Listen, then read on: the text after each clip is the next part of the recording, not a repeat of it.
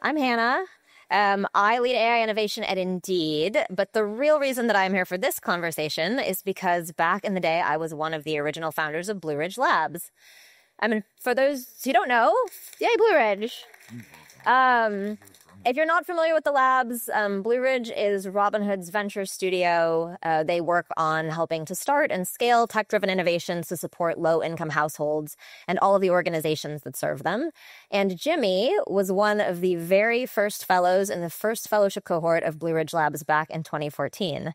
And so I'm really excited to be back together with him to talk a little bit about the company that he built coming out of that program, Propel. So, Jimmy, maybe start us off with how you came to start Propel. Yeah, thank you for having me. And thank you, Hannah, and the rest of the Robinhood team for making Blue Ridge Labs and all of this possible. My story is one that is deeply intertwined with the decision 11 years ago now to start that program and to help founders like me who knew how to build things in technology but didn't know exactly what to build or how to think about that for low-income populations to start a new type of company. So my personal background, I grew up in a loving and supportive household that came over to the United States from China when I was 4. Had a very happy childhood, but just one where we never had enough money. I went to college on a financial needs scholarship, and I learned how to code. I got into the tech industry. I worked at places like LinkedIn and Facebook, and was fortunate to experience the IPOs of both of those companies and just learned a lot from a lot of smart software people. But the thing that I always had in my head through my career in tech was that people in consumer tech especially build for the problems that they understand. And I think that works in certain categories. It creates companies that are incredible for ride sharing or finding a vacation home or things like that. But I kept thinking about how the tech industry wasn't really doing a lot for people like my parents when I was growing up. And so struggling with that kind of discomfort of the conventional wisdom in tech being built to solve your own problems and the feeling that tech was really doing a great job of building tools for the wealthy, but not a fantastic job of thinking about people who were underrepresented in the tech industry and exactly what tools they needed, especially in an era where really most people have access to smartphones and the internet, but it's the software on those phones. It's the things that people can actually do on those phones that was making a huge difference in whether that technology was useful to them. So that resulted in me leaving Facebook in 2014, moving out to Brooklyn like 3 weeks after having a first call with Hannah for the first cohort of the Blue Ridge Labs program. Yeah. Yes, which was a big risk on your part because at that point we had literally no idea what we were doing. But tell me a bit about the product that you have ended up building and its current scale, because I think this is really exciting and impressive. So I will talk about the Propel product, and then I want to actually loop back a little bit to the Blue Ridge Lab story again. So Propel builds an app that helps people who get SNAP benefits, more commonly known as food stamps, to see their balance and improve their financial health. Our app is used by more than 5 million people throughout the country each month. There are about 21 million households in the U.S. that get SNAP benefits, so about 1 in 4 Americans who get SNAP is a monthly active user of the Propel app today. It exists because in the Blue Ridge Labs program, one of the core tenets is to start by talking to the community, right? It's this, if you think about the problem that I teed up earlier, that people in tech solve the problems that they understand, how do you address that? How do you help techies understand a different set of problems? It's not really like a magic, silver bullet to it. It really is as simple as talk to people that are experiencing poverty, really listen to them, look for things that you could actually do to improve their kind of day-to-day experiences. And so that was kind of the playbook by which we founded Propel. Specifically, if you're one of the 40 million Americans who get SNAP benefits on the EBT card, you probably call this 1-800 number on the back of the card to check your balance. And so back in 2015, when we launched the Propel app, it was the first mobile app in the United States that allowed someone with an EBT card to get access to essentially mobile banking, to be able to see your balance and transaction history the same way that someone with a debit card or credit card would be able to. Over the last 10 years now, a lot of our work has been realizing that that's the acquisition hook. That allows us to build a platform that allows us to serve these 5 million people every month. The average person who uses our app opens it 14 times per month. And so we've built this really engaging, sticky platform. But the helping people see their EBT balance is not the ends. That's actually just the way to get a trusted relationship with people so that we can help families who are experiencing food insecurity using the social safety net make it through each month. And that means helping people save money on food, helping them cross-enroll in different programs, helping them manage their healthcare and find jobs and do banking and so on. So the Propel app has really expanded into a broader financial management tool that is built very specifically for Americans who use the social safety net. Great. And so Propel is a for-profit company, which is not always what you see in sort of the public sector safety net space. Talk to us about how you make money, and maybe also about like how you've held to finding a way to make money that's really consistent with the values that you all founded the company around. So one of the things I really loved about the Blue Ridge Labs program is that it was agnostic about what kind of venture we started, right? So it could have been a for-profit, could have been a nonprofit, and in the decade and change since, actually a whole variety of different types of organizations have sprung up through that program. That program's actually still recruiting for its next class of fellows, by the way, in case you're interested or know someone who might be excited to be a fellow in the next class. So I joined the program really wanting to start a for-profit company, but it was for kind of the theoretical reason that I thought building a business that earned revenue would be the most sustainable way to have an impact.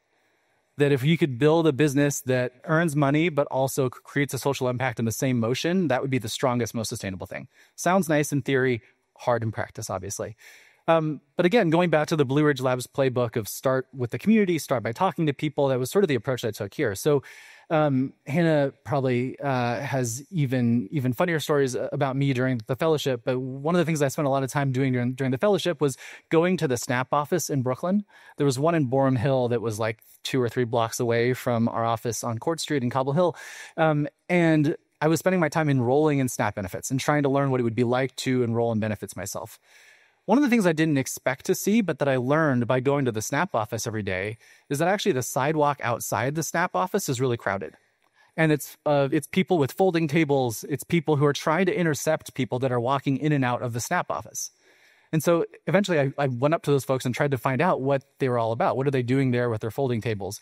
And I found that they were from cell phone companies, they were from employment agencies, they were from a variety of different companies that all had actually a financial incentive to reach people who are using SNAP benefits with a product that actually improved their financial health. And that the economics were so upside down that they were actually posting agents on the street to talk to people walking in and out of the SNAP office because there's no digital way to reach that population.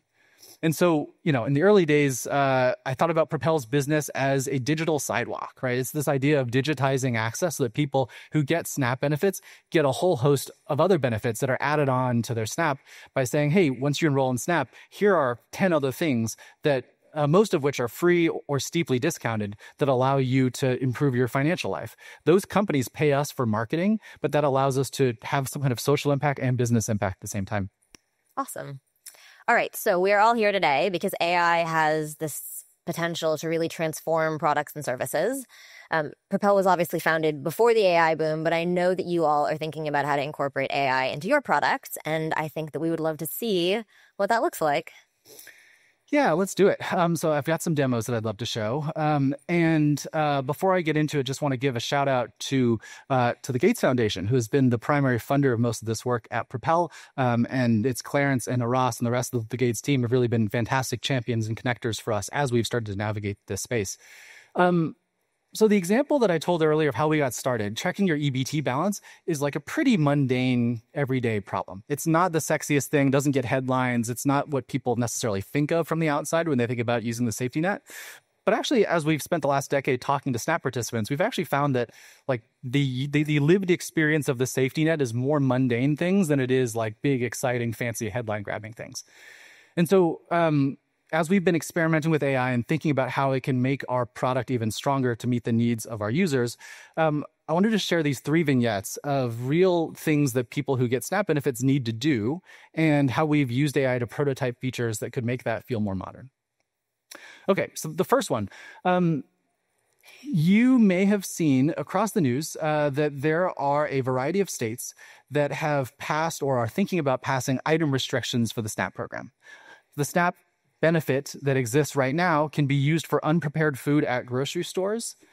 And there's kind of a broad national conversation about should that include things like soda and candy and so on. So regardless of kind of the values judgment of whether or not that is the right policy, the reality is in a number of states that is about to be the policy sometime in 2026. And states are dealing with a whole variety of implementation challenges around how to make this work. And one of the ones that a few forward-leaning states are thinking about is how do we actually tell people who get SNAP benefits what items they can buy or not buy? And it may seem like an obvious thing, but actually when we've talked to our users, we found that it doesn't seem that obvious at all. And that's because there are lots of items that are sort of questionably, does this count as soda? Does this count as candy? Does this count as chips? Those definitions are not so clear. So one of the things we've been prototyping is this very simple feature that allows you to go into a grocery store, open up the camera, look at an item, and see that this particular item is not eligible based on how the item restrictions and the kind of SKU codes are being aligned for that state. You might continue your shopping trip and look at a different item, for example, this seltzer over here, and find that it is eligible for SNAP benefits because it does not count as a sugar-sweetened item. So again, might feel kind of mundane, but it's the kind of thing that prevents someone from getting through the whole checkout line and having this embarrassing experience of I can't pay for that with my using SNAP benefits. Okay, vignette number 2 is something that is unfortunately too common in the SNAP program, and that is that somebody unexpectedly does not get a deposit. So you may know SNAP gives you a deposit once every month on a regular schedule, but something like 1 in 5 of our Propel users across the country actually misses a deposit unexpectedly at some point over a calendar year. And there's a whole bunch of reasons why that might be the case, but legally, the state must send you what's called a notice of action letter when your SNAP benefits change and stop. And so here's a feature that we prototyped that uses AI to try to improve that experience. You would get a push notification that says, hey, your deposits haven't arrived, but we can help. And when you tap that, we would help you give a little bit of context about what's going on and help you identify your change of action letter. Sorry, a notice of action letter. This is a real copy of a notice of action letter that one of our users who lives in the state of Florida sent us. You can take a photo of that letter, and using a model that we've also fine-tuned using a variety of other types of policy inputs that are specific to that state, looking at things like state caseworker manuals, we're able to help someone interpret what this notice says and give them a clear call to action. In this particular case, the cardholder needs to submit bank statements urgently in order to get their SNAP benefits back. Okay, and I want to jump right into the third vignette and final one, which is what happens after that. So you may have noticed the first 2 stories were really about read access. So it's about telling somebody about something that's going on in their case or about the program. The third example is both trickier and I think higher upside in that it's a write action. It's the ability to send something into the state and actually change the system using AI as a tool. So we're still on that same example. We've got a cardholder who unexpectedly is missing their SNAP benefits, got this confusing letter. We help them understand what the letter says. Next, they need to submit their bank statements. So here's what agentic AI, a kind of crazy buzzword these days, might look like applied to the safety net, is that we can actually help somebody identify what they need to do and help them to take the action to go do it. In this particular case, they are uploading their bank statements by connecting through Plaid to get their bank statements. And then we have built this kind of subsequent portion that is helping them log in to the state portal. This is a person who lives in the state of California, is helping them pass through 2-factor authentication and is actually submitting these documents to their case on their behalf. So if these examples seem a little bit mundane, that's kind of the point, right? That these are things that I think are very much the expectation for how programs ought to work if you are used to private sector programs. But for people who navigate the safety net each and every day, I think these actually would feel like a meaningful step forward in the usability and how modern these programs feel. Great. Thank you for that. So I have a follow-up question on this, which is that, there's this sort of open secret in the tech community that generative AI is really great for making splashy demos, but it doesn't always lead to consistent, reliable products. And I'm curious, since you're working with such a vulnerable population, how are you thinking about the risks of hallucination and non-deterministic models and really making sure that quality of experience has always been there, is still there for your users? Yeah, it's such an important question, and it's one that I think we take a lot of ownership in working in this space. I think it's kind of a default-based expectation that if you're in the space working with these kind of new technologies, that you be thoughtful about it. So as a starting point, we haven't actually shipped any of those features that I showed to our full user base of 5 million people across the country. We sort of see it as 3 phases for any major feature like this that we want to ship. The first is really small-scale testing with a human in the loop, usually with something like 10 or 20 people that are using the feature, where we can text the individual and get their feedback on how it's working. We can review each of the documents. We can look very specifically line by line. Did this person have the interaction we were expecting or not? Once we pass that, we would move into the next phase, which is usually a few thousand people that are using the feature at any given point in time. That's really important because for many of these features, the things that we would catch or the things that would make it not ready to ship are in the edge cases, and that might only show up once you've reached the scale of thousands of people. And so that's a key step for a lot of these features as well. And then only after we pass that do we feel comfortable scaling these things up to our full user base of 5 million people. I think for us, the 5 million users is both our biggest advantage in the space in that we are already serving a quarter of Americans who use the EBT card. And so to have a new feature like this, we could scale it quite quickly, but I think also something that gives us a lot of pause around how we can scale responsibly.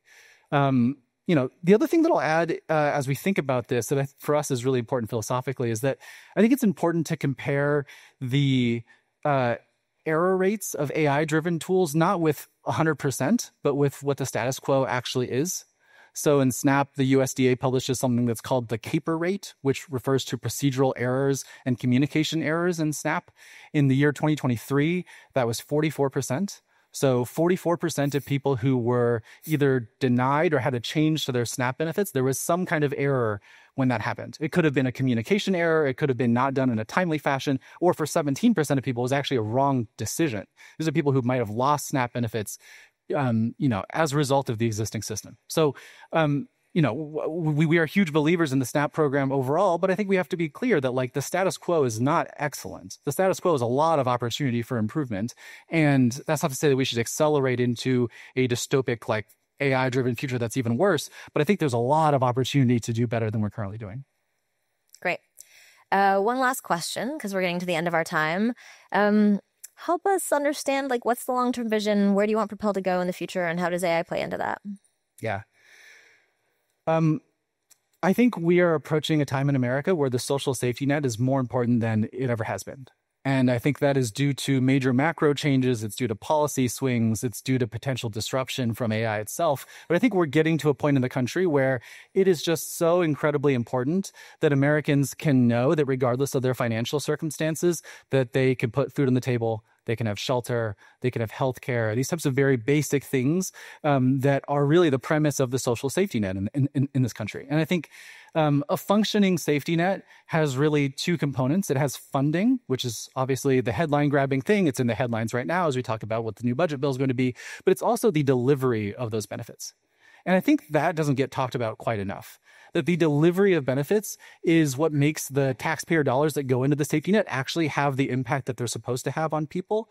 I think it also results in people who use the safety net feeling either respected and seen or, feel like they're feeling a sense of shame for what they have to use. And so I think the delivery of benefits is this really underappreciated but hugely impactful thing. And that's what Propel is really all about.